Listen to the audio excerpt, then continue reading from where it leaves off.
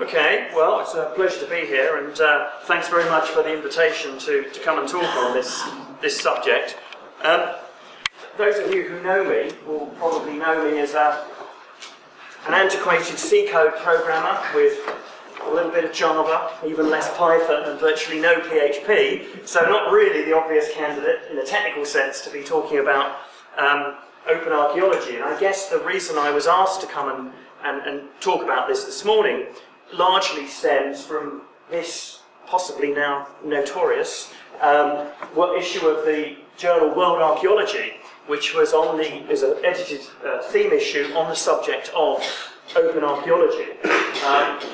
There are various curiosities attached to that, not least of which is the fact that World Archaeology is a traditional journal published by a publisher that likes to make money out of publishing journals, and therefore not necessarily the obvious venue for a discussion of open archaeology. That's an issue I will come to later. I don't think that's to really dominate this because I want to talk about open archaeology, but I will touch on it at the end, and if anybody wants to take pot shots at me, I've got half a flak jacket on, and we can have a discussion about how we ended up publishing there. I know there's already one tweeted question asking about the folly of publishing on this subject in a traditional journal, but anyway, we'll come back to that if needs be. What this issue was actually aiming to do was to talk about the open movement. It's a collection of papers about this thing that we could call the open movement, which of course as a group you will know much more about than most of archaeology, it has to be said. So the issues surrounding open software, open standards, open data, open content, and open access. And the key point here is that while there are sectors of archaeological endeavour, and while there are sub-communities within archaeology who know about these things, there's a vast swathe, and this is perhaps particularly true of academic archaeology, of people who they're really not noticing that this is happening, and yet it's going to have profound impact, potentially, on the way that we do archaeology, whether that's in commercial, local government, or academic sectors. So the idea of this issue was to stick some of these questions that arise from open access and open content and so on into, in particular, the academic domain, it has to be said. So what I want to do now is just say something about the open movement. I've capitalised it. That could be contentious. Is it really a movement? Does it exist in that sense? But I'm just going to say, look, something's going on out there which is clearly real. And I'm not going to spend a huge amount of time on that because I know a lot of you know about that.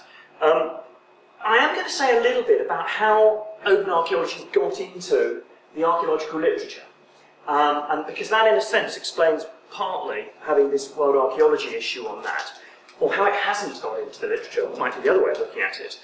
And then what I really want to focus on is the fact that whatever this open movement's all about, and whatever open archaeology is, it's not, and I've inserted just because I thought this is CAA UK and I've better be careful here, it's really not anymore so much of a technological issue. Now don't get me wrong, I'm not saying that the technology that enables all this openness isn't important, but that it's already gone so far that many of the key issues that it raises are already out there as real issues. And so what happens is to some extent not now, up to a point, technology driven.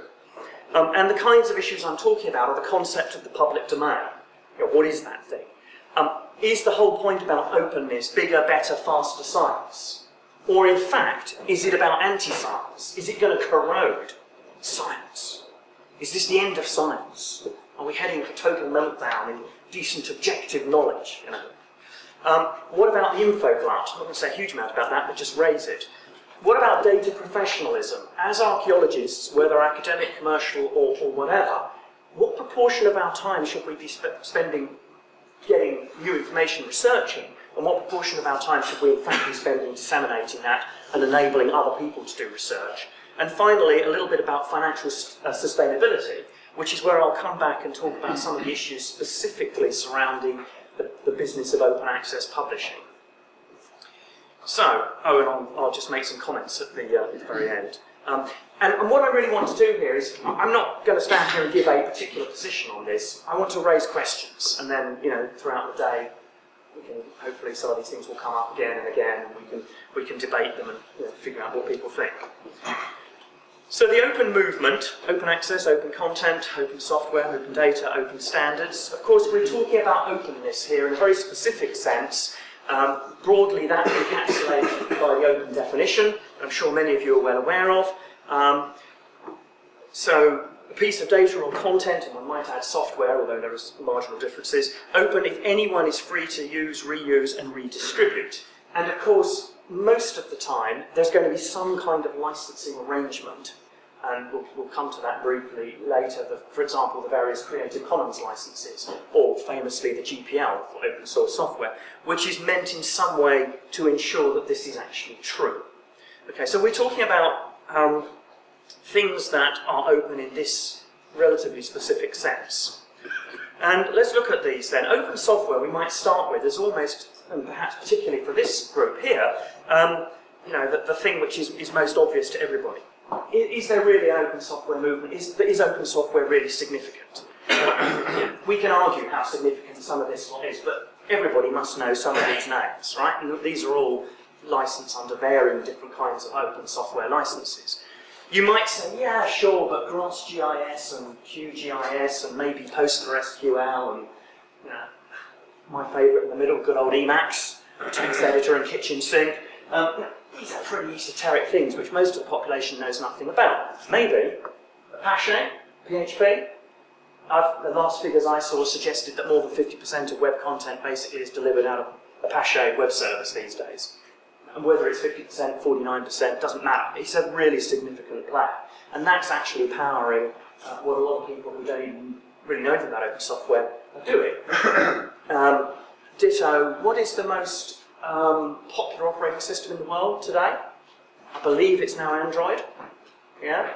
Which of course is a variant of Linux. So, you know, again, these things are creeping in there even if people don't necessarily really understand that, although we probably do.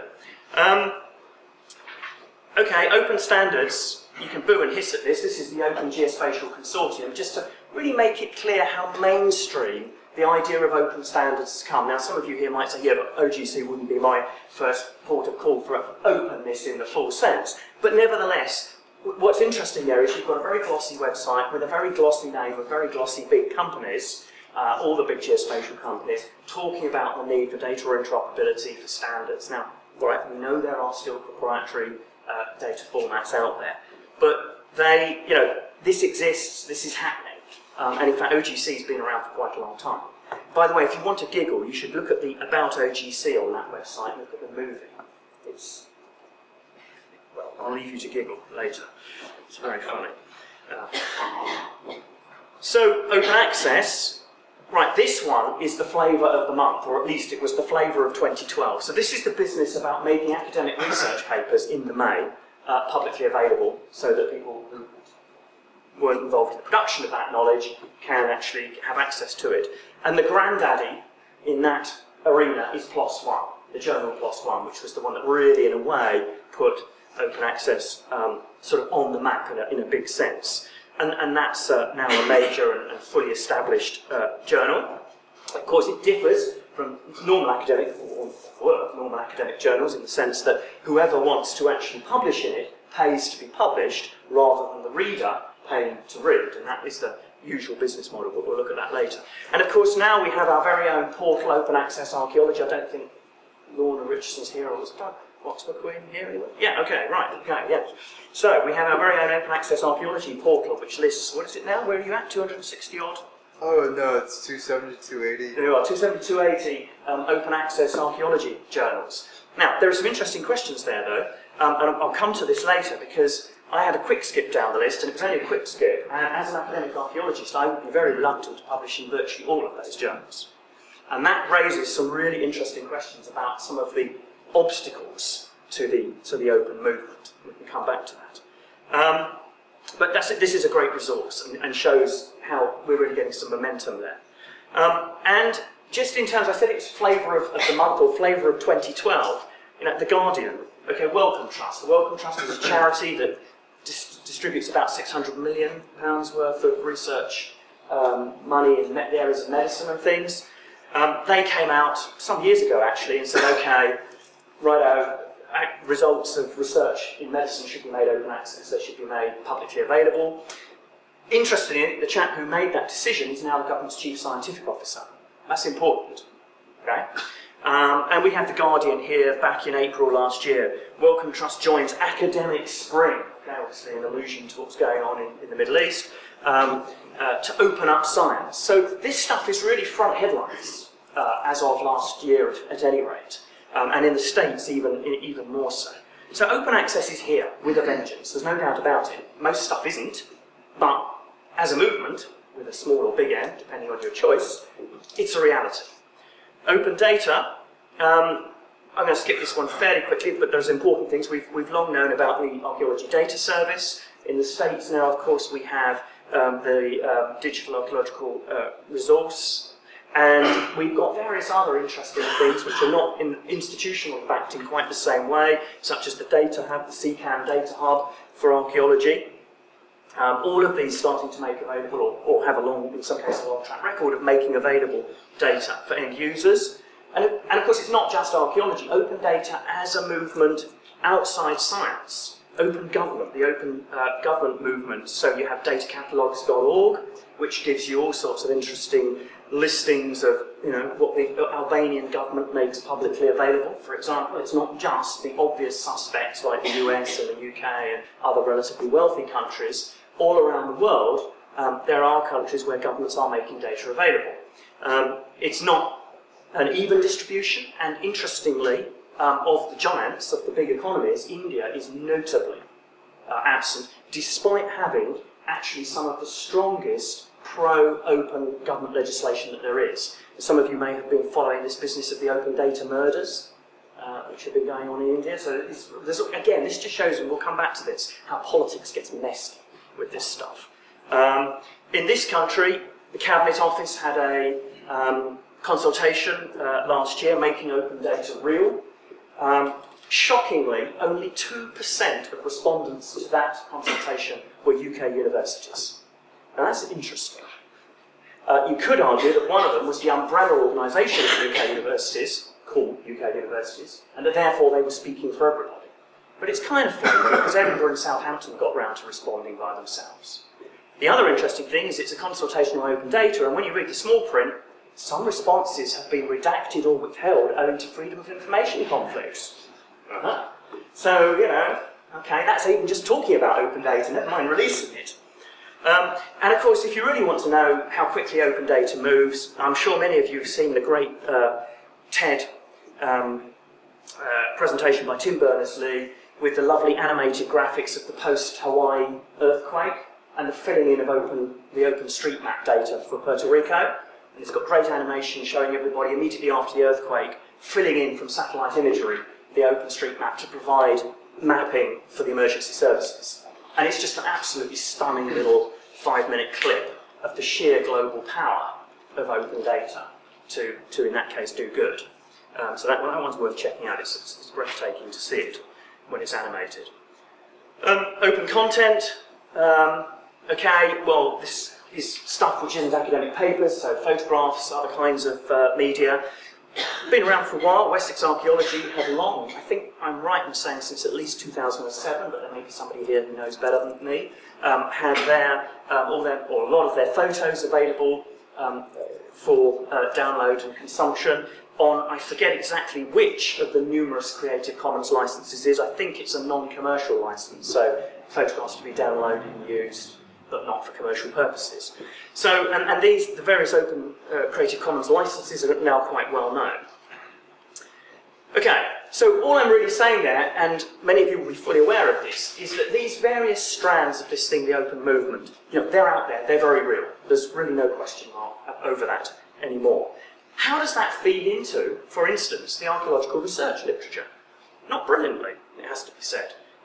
The big one, the most obvious one, and the one that's open source, is Archaeology 2.0, which I'm sure many of you would have seen and downloaded, which was edited by Eric Cancer, Sarah Witch-Cancer and Ethan Wottrell, and is an absolutely great resource. There are some others. There's the World Archaeology issue, which is probably why I'm standing here. There was a recent edited collection also there, digital archaeology and digital communication. And then floating around the place, there are a variety of other kinds of academic papers. We just have a quick look at what these are about. If we look at Archaeology 2.0, which, as I say, is, you can go and download that if you haven't, got a range of different issues being discussed in this particular collection. Discussion of infrastructure, services, interoperability, discussion of cyber infrastructure, how it should work for archaeology, discussion of archaeological knowledge dissemination in a digital age, so how do we need to do things differently from a more theoretical perspective. Discussions about data management, curation, virtual research environments, various other actual concrete examples of people trying to actually use open data or create open data resources, a manager's perspective on open access in the archaeological literature. There's a whole lot of very interesting papers in there, including the concluding paper in there by Fred Limb on the question of the problems that arise with open access in terms of things like reward structures and so on, and I'm going to come back to that. You've got this one, edited by Chiara Bonacci, which isn't necessarily specifically about Web 2 per se, but Web 2 plus various digital issues. How going digital, to some extent, actually changes the nature of archaeology. And this is a rather more UK-centred publication. We look down the list of authors: Andy Bevan, Tom Gosker, Chiara, various others, Dan Pett, some of you are here, Amara Thornton, Brian Hull from Ubiquity Press. So those are two book-length edited collections. You've also got papers around the place, and these tend to be rather more theoretical. So, for example, in Interdisciplinary Science Reviews, which isn't an obvious archaeological journal, it has to be said, there's a paper by Tim Webmore and colleagues on the whole issue of picturing things. What is the world like? What is research like? What is public consumption like when, in fact, the way you view things is digital rather than on paper? How, in a much more theoretical sense, does that actually change things? So this is a much more anthropological, much more theoretical kind of paper about what it means to have a computational way of actually viewing the stuff that we do and manipulate as archaeologists. And another paper in a rather similar vein, which was actually published in World Archaeology, but certainly not part of the collection I edited, by Rodney Harrison, again coming out of the cultural heritage, critical cultural heritage literature.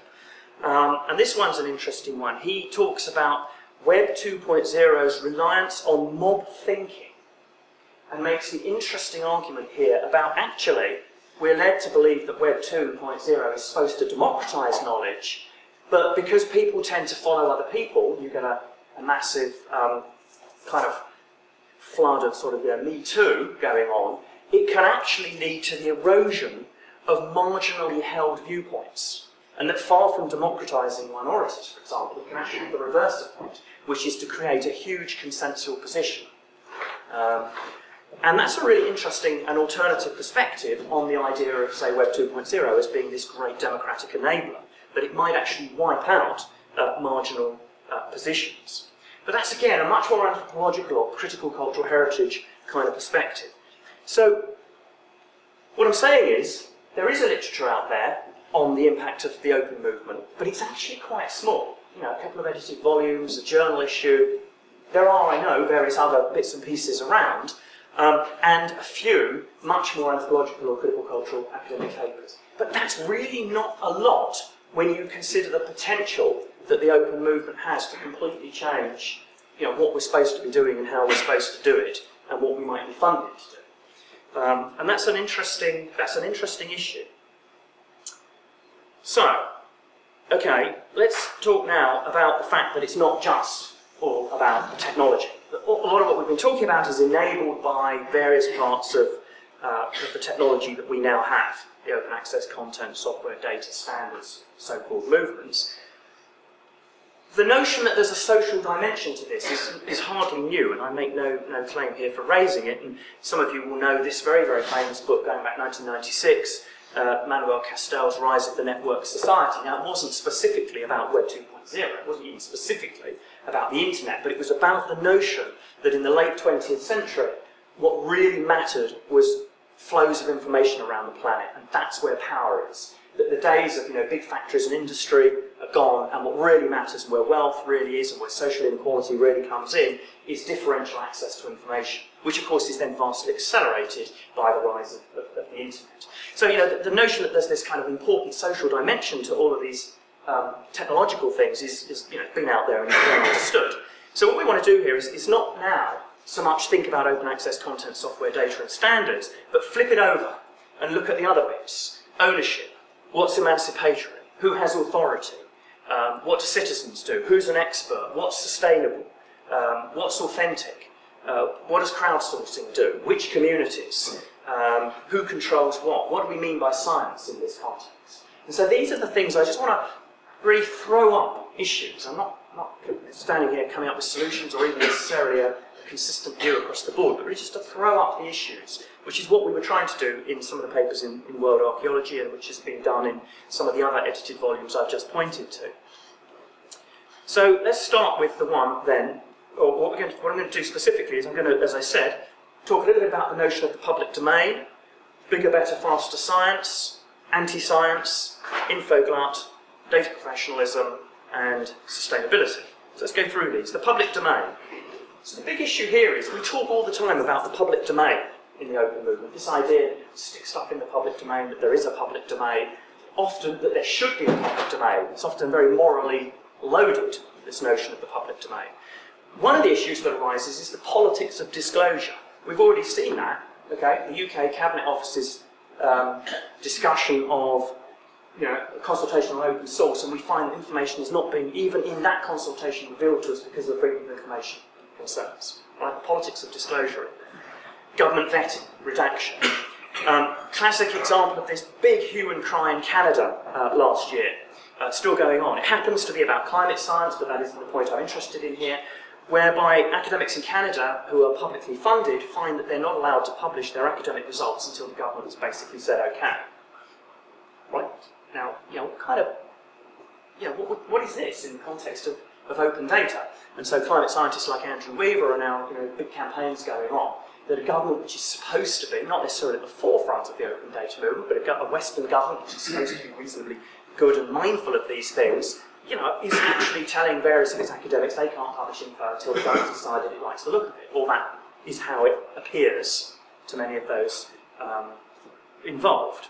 So, real issues there, and issues in Western democracies, not in various other places with different democratic or supposedly less democratic regimes in place.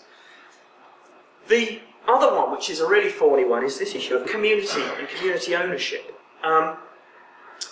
Eric Cancer puts this very nicely. Concepts about the public domain are culturally situated. It's all very well for us here to talk about the public domain and it being a good thing and the right thing. But that isn't necessarily universally held it's not necessarily universally held around the globe, and it's not even necessarily universally held among different communities within, say, this country. And so a really interesting question which arises, and which I'll come back to, is if you set up an archaeology project with some sort of community component to it, and if you decide to meaningfully cede some control to that community, and then they suddenly decide that they've invested a lot in this activity, and they actually want to withhold some information or not to make it fully publicly available, where do you go? You're there with the nice idea that we have that open data is a great thing, and then the community, which is a nice thing to be working with, have suddenly decided they don't like it. These are not hypothetical problems. These are beginning to emerge. Where do we go? What's the right thing to do in that context? Okay, and it's a tough one. And I don't know if any of you follow Mike Gerstein's blog. But this is a terrific one to have a look at if you're not familiar with it. He's interested in the whole field that's emerged of community informatics, it's called. And he has I was looking recently and he had an account of going to OKCon in Berlin in 2011, and it starts off by saying, I've just come back from this totally terrifying meeting in Berlin with the uber geeks riding in their shining armour to take on the Western governments and overthrow closed data as we knew it, and so on. But the substance of it's interesting. Look at the headline here. Open data warriors fighting for Robin Hood or the sheriff. Okay, now how come? And what he basically points out, and I'll read this bit to you in case you can actually see this. What he's saying here is that actually there are risks here, that the attempt to enhance democratic participation ends up providing a great opportunity for those who already, because of income, education, and other characteristics, have the means and wherewithal to influence, for example, politicians, to participate in the democratic process. And that they actually this actually winds up reinforcing existing patterns of power asymmetry and of who has wealth, who has power, rather than necessarily opening up this great democratic enhancement that's supposed to occur.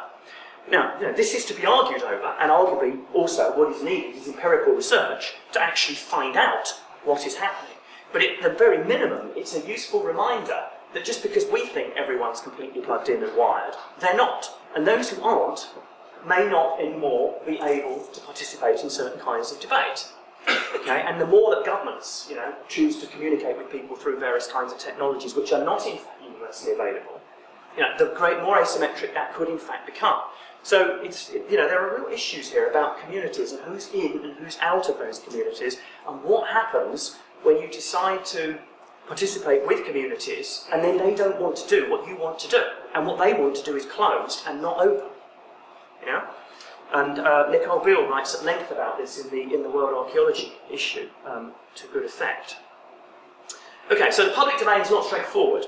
Bigger, better, faster science. Of course, open data, it's got to be good for science. Science must go faster and fix problems quicker. Okay?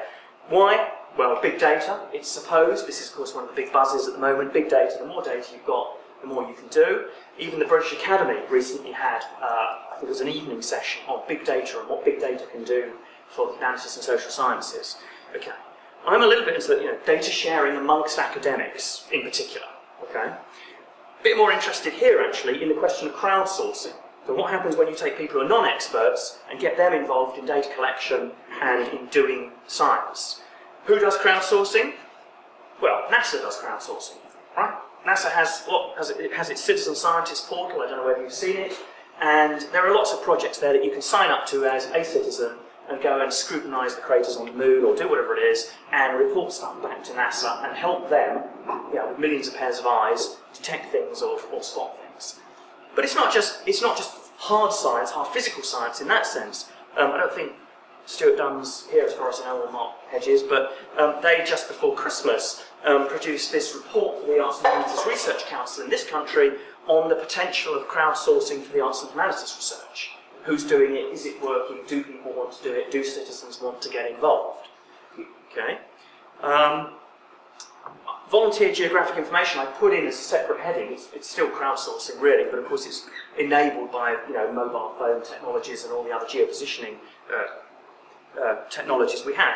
There are lots of them out there. OpenStreetMap is the obvious one, right? But we could look at other things like the What Was There website, where you upload your historic photographs and geotag them, and then as you're walking down the street, you can say, oh, the street looked like this in, whenever it was, 1902 or something like that. Okay, classic example of a kind of volunteer geographic information website. And within archaeology, we have this, one of the big sort of prestige projects that gets reported on, in this case in the journal Scientific American, is this big project which I think is National Geographic Society funded, of people looking through thousands of satellite images of the Mongolian wastes, looking to identify various kind of Bronze Age and other archaeological evidence from satellite imagery. This is then all being collated. So these are non-professional archaeologists. This is then being collated by a professional team. So that would be an example of crowdsourcing within an archaeological research design framework. But what are the kind of issues that arise there when you're dealing with bigger, better, faster science? Rigour and reproducibility. Okay, we think of scientists as knowing what they're doing, as working with particular, particular notions of rigour and the ability to reproduce. What is open data and open software supposed to bring to that? Well, the obvious ones are reanalysis. That if you publish your data, anyone else can come along and actually try to replicate your findings and see if they can, if it stacks up. Software algorithms, though, is another interesting one. There's this great quote from Hatton. The results of scientific calculations involving significant amounts of software should be treated with the same measure of disbelief as an unconfirmed physical experiment.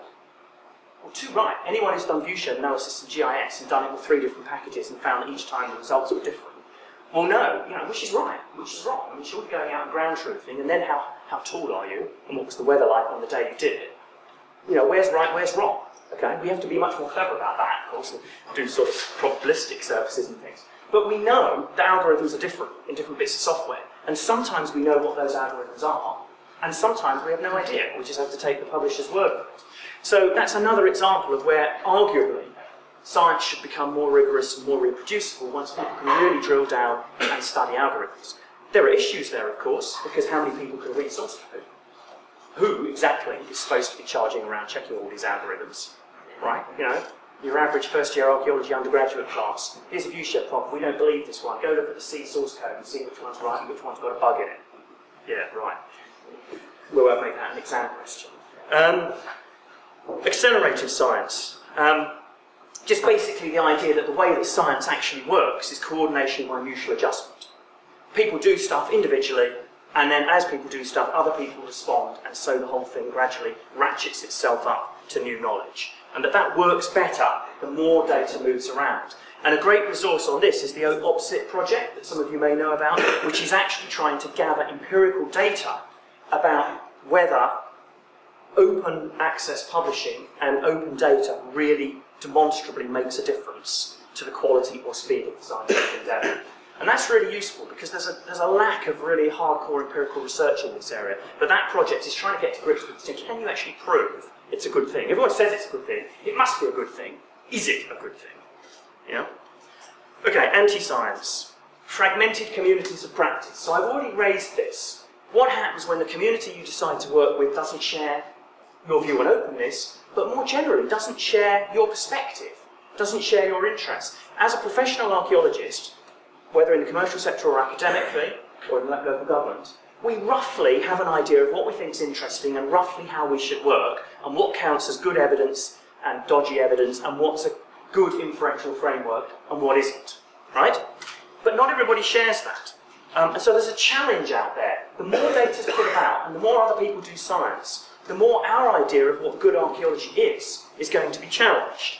Let's look at a concrete example, and I don't mean particularly to knock this particular website, by the way, but it's an interesting example. So Julian Coates, the Modern Antiquarian, this great collection where people go around, typically to megalithic monuments, adding information about them into this data set. Now, there's nothing wrong with this, but what's interesting about it is the different interests that people have. Okay, so it's mashed up through Google Earth. That's great. That's a really useful resource. Okay, we can go and find the coordinates of all these stone circles and burial chambers and so on. But it's the totally different interests that emerge on this from the traditional archaeological ones. So on the block, we have someone writes, this particular recumbent stone circle is a splendid location. Even the track through the dense woods that lead to the circle is brilliant and mysterious. As a professional archaeologist and a bit of a tiresome type here, yes, so what? The woods weren't even there when it was built, right? Yeah, I mean, so in other words, it's not that it's not a legitimate interest, but it's a different interest. There's another one, same particular stone circle. The overgrown track takes you up a hill through a deep dark pine wood, which softened the rain to mist and muffled our footfalls on the carpet and leaves. Ditto. So what? Wasn't there when it was built, right? And then, of course, there's the really great bit. One. Damn, the rain coming now. I would have liked to paint here. At least I've seen it. The best bit, thrillingly, the recumbent is a giant penis. Right, well, that's a new one on recumbent circles. I have not seen that particular theory before. We can check that out now. But yeah, the point here is not that any of this is wrong, but that it's a different set of interests to the ones that professional archaeologists are generally interested in. Then you've got the question, the fear, the anti-science fear, that what you're going to end up with is reduced application of expert knowledge in all kinds of different ways, affecting data reliability. And if you go to the Modern Antiquarian website, okay, you can see the red marker there showing where this stone circle is supposed to be, but actually the stone circle is at the bottom of the little bit of woodland just to the left of that. Okay, so the GPS coordinates are out here. Okay, actually, to be fair, they're no more out than your typical 4-figure grid reference in some 1970s academic archaeologist gazetteers. You know, the level of spatial precision there is actually as good or better. But it could be spot on. But it isn't.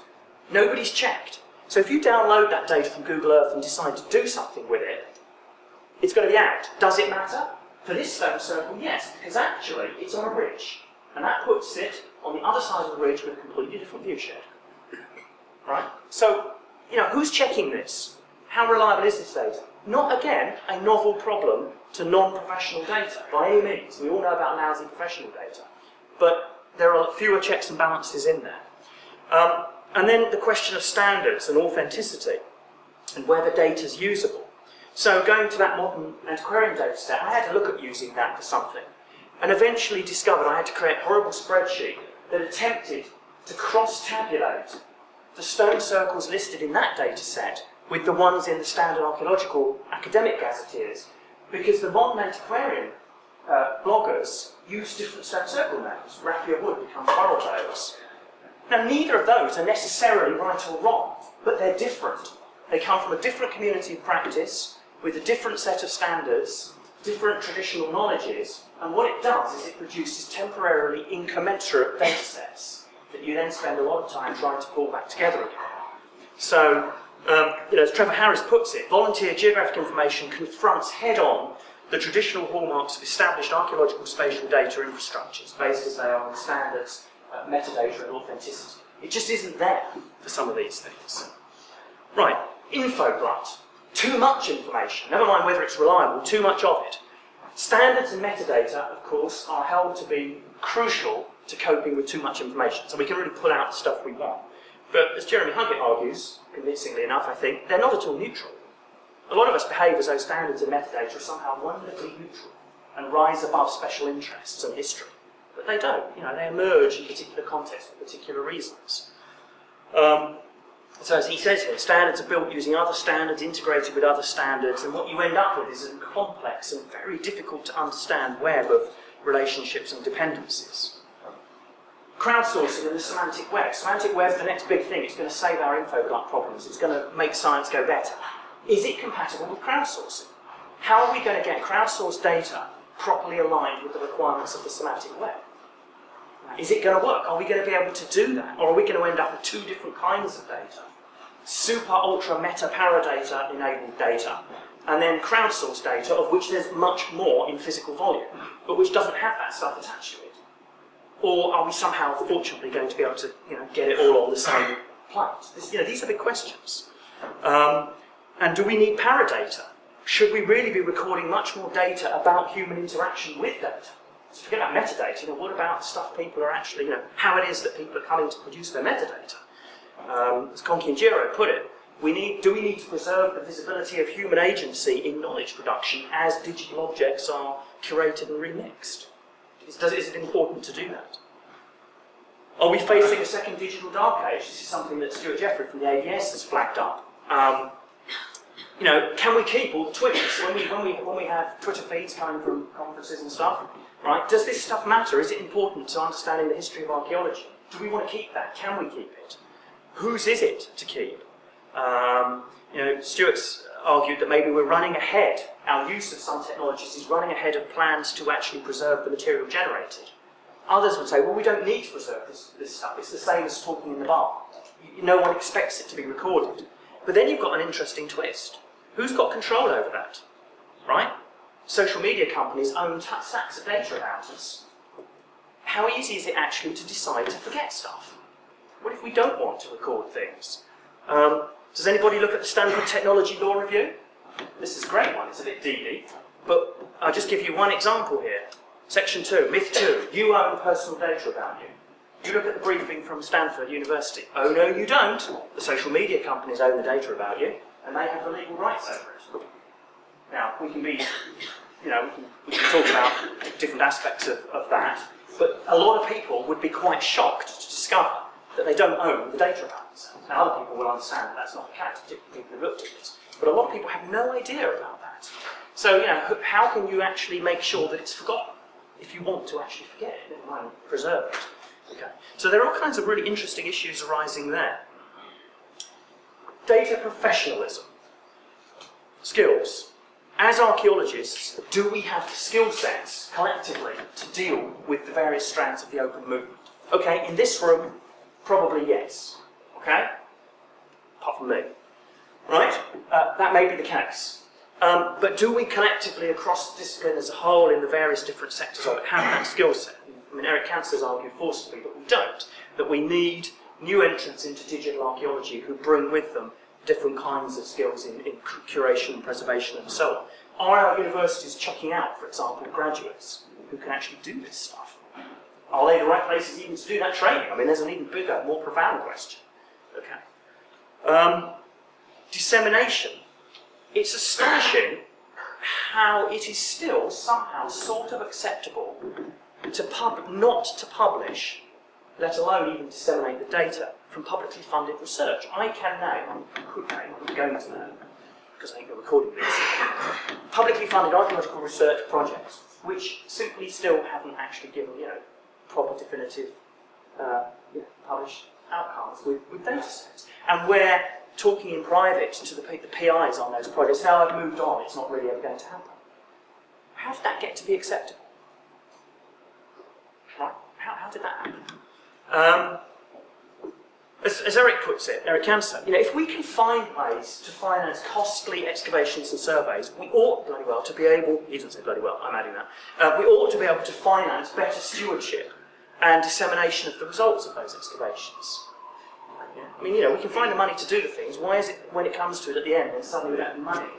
Again, what's going on here structurally? One of the issues here is reward structures. I made a comment earlier that flicking down the Open Access Archaeology website and the list of 270, whatever it now is, journals, and thinking, right, no, not publishing there, no. Right, why? Because my head of department expects me to publish in places that have certain impact factors, and for the purposes of the Research Excellence Framework, certain journals count, it's thought, well, they're not supposed to, but it's generally thought, are worth more than others. So from a career point of view, it's not sensible for me to publish in lots of these open access journals, because they're just not going to do it. There's absolutely no incentive, apart from goodwill, to actually go and do that. And Fred Lim puts this brilliantly in the Kanzler et al. Edited volume when he says the reward structures in archaeological scholarship provide a powerful disincentive for participation in the development of semantic interoperability, and they privilege individuals to develop effectively closed systems. And you can see this time and time again. Now, things are changing. We are beginning to see movement. But there are real issues out there about the reward structures that exist in different kinds of institutions that actually don't really favour the open movement. That might change, and this is a great one here. Haffer and Kirkpatrick, this is an irony. Publishing papers about software is a distinctly stronger contribution than publishing the software. And you talk to anybody in the computational sciences, and this is so true. The paper about the software is key. The software doesn't really matter. That might be hopefully going to change. So we've just had recently launched by Ubiquity Press the Journal of Open Research Software, which is about publishing the software. Right? Maybe this sort of thing can begin to change. Sustainability. Okay, my last set of issues. Reallocation of resources. So I've already touched on this. Do we in fact need to spend less money on original research and more on curation and dissemination? So should we be less ambitious in what we attempt to do, but to do it more thoroughly with regard to what is otherwise often seen as the tail end of the process, the dissemination? And we've already had this kind of debate to a degree in contract archaeology with the whole question about publication and who pays for publication and how, what proportion of your budget is upfront excavation or field work as opposed to the publication and archiving. But in a way, and in particular in academic archaeology, are we over-ambitious? Do we spend too much of our money on fieldwork and excavation and not enough of it on doing dissemination and other kinds of activities at the end? It's an open question, but it's an important question. Goes back to Eric's point about, if we can fund these things, we ought to be able to sort out funding them properly. Information for profit. Right. Okay, how is most archaeological, at least academic work, published today? It's published by publishers who make money out of publishing it.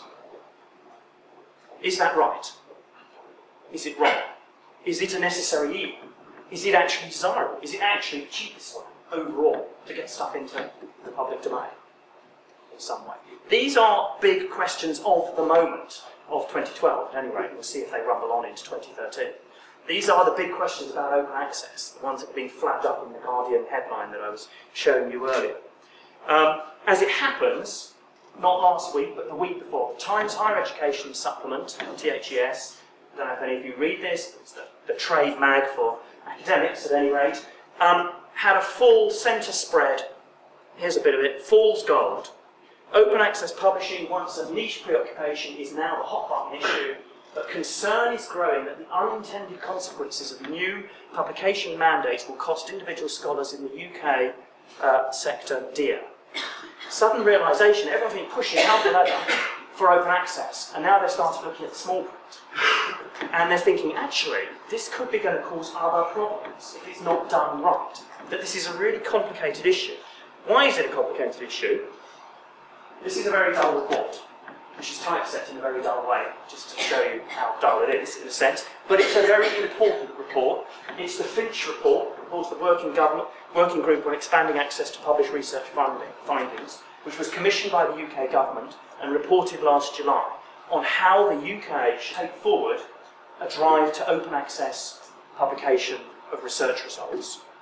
And what it recommended, ultimately, was a model where the authors of research should pay the publication costs, and the publishing houses, Elsevier, Taylor & Francis, whoever, will then actually make the material freely available in perpetuity by various distribution channels, once the author has paid. So anyone else can come and freely download this stuff. This is called the gold model of open access. There is an alternative, which is where scholars are given full permission to put copies of their papers on institutional or other repositories separately from the actual published copy for free download. And that's called green open access. The government went for gold open access. Now, okay, why? Well, this is what a lot of people suspect. Advocates detect publishers' influence in the Finch report's preference for gold on the grounds that it offered commercial publishers a sustainable business model. Because if you go green, you don't really need publishers so much anymore. If you go gold, they still have a key role. So, and in fact, if we go back to the small print here of the Finch report, I've highlighted in yellow, members of the group, the working group that recommended gold, represent different constituencies who have legitimately different interests and priorities. Different from what? Obviously different from making data openly available, i.e. making money for their shareholders. Right, so we can see immediately what's going on here. In the political framework behind open access in this country, this is a muddy, complicated area. And some people are deeply suspicious. And does it matter? It could matter hugely. It could matter if you think there's a moral issue here, okay? It can matter because there's not enough empirical research into which business models really work. Right? There's a lot of kind of flying kites and sticking fingers up in the wind. But also it matters because of whether or not the UK tries to go it alone. Because the way that gold open access is supposed to work is that because universities will no longer have to pay subscription fees, they can afford for their academic staff to pay to have their work published. But what if the rest of the world carries on without having gold open access? So we still have to pay the subscription fees to all the journals to read all the research from everywhere else around the world, but we also have to pay to have our own work published. Big problem. Hence, and some of you may follow this, this is a great blog, Richard Pointer's blog, Open and Shut. If you want to know what's happening in the open access movement, this is a good place to keep up to date. David Price from UCL interviewed here saying, well, we're looking at somewhere in the region of an extra 50 to 60 million pounds needed just to fund going for gold here, because of the asymmetry that we have to maintain subscription, at least transitionally, but we're paying publication costs. This could actually be hugely damaging to research outputs. Okay? So these issues actually turn out because of issues to do with the need for systemic change. You can't just suddenly push open access in there without looking at the bigger system that it fits into. It actually gets quite complicated. So, what I'm saying here really is that there are a lot of complicated issues around this that we've got to try and work through. And there's a thing called the UK Open Access Implementation Group, which is trying to figure out what some of the real costs of these different models for open access publishing actually are. Okay, so final concluding comments very quickly then. There's a kind of spectrum of openness opening up in archaeology. On the left-hand end there's very conventional openness within traditional academic practice, for example. Right? That's just people talking to each other better, shoveling data around, that kind of thing. Then we get wider dissemination of professionally generated data, information, narratives. And then we get crowdsourcing, so bringing in non-professionals and non-specialists to actually generate info. And then finally, we get open science. Citizen scientists who aren't professionals actually initiating their own projects and doing their own science using publicly available data. And what, in a way, you're looking at is, on those three, in a sense, something which becomes systematically and institutionally more radical. Having citizen scientists wandering around challenging professional scientists is much more radical, obviously, than having professional scientists talk to each other more frequently, to put it bluntly. Okay? So it clearly gets more radical to the right-hand end of the spectrum. And why that is because in terms of what open archaeology is and what we want it to be, dissemination, crowdsourcing activities, actual initiation of projects by non-professionals, is a switch between a declining emphasis on knowledge consumption as you move to the left, to the right, and an increasing emphasis on other people doing knowledge production. And this is not unfamiliar. Web 2.0, what's the big point here? The idea of the consumer as producer, how does Google make money? Who puts the info in there, right? But that is the critical thing that we have to figure out where we want to be between these two things, the production and consumption. How radical do we want to be about the production of knowledge as well as the consumption of it? So where should we be on that spectrum? How radical should we be? I don't know. We can go on talking about that all day. What I do suspect, though, is that the key issues that will determine that are issues surrounding the nature of science and what better science is. Whether or not we think there's a moral imperative to be somewhere on that spectrum. Is it a moral issue? Is it about the reach of democracy? Is it about political will? I'll give you a brief cameo of the politics around open access in the UK. A heck of a lot of politics in there. Is it about affordability? About what we can actually sustain across the whole system? What I suspect it's not about, at the moment, is the technology. The technology's already taken us far enough to pose all those big questions. I don't mean that the technology won't move stuff on, won't make it more complicated, won't make it a more pressing problem, but that it's already got us to a point where these are the ones that we've got to really kind of get to grips with if we want to work out where we want to be on the spectrum of openness. Okay, thanks very much.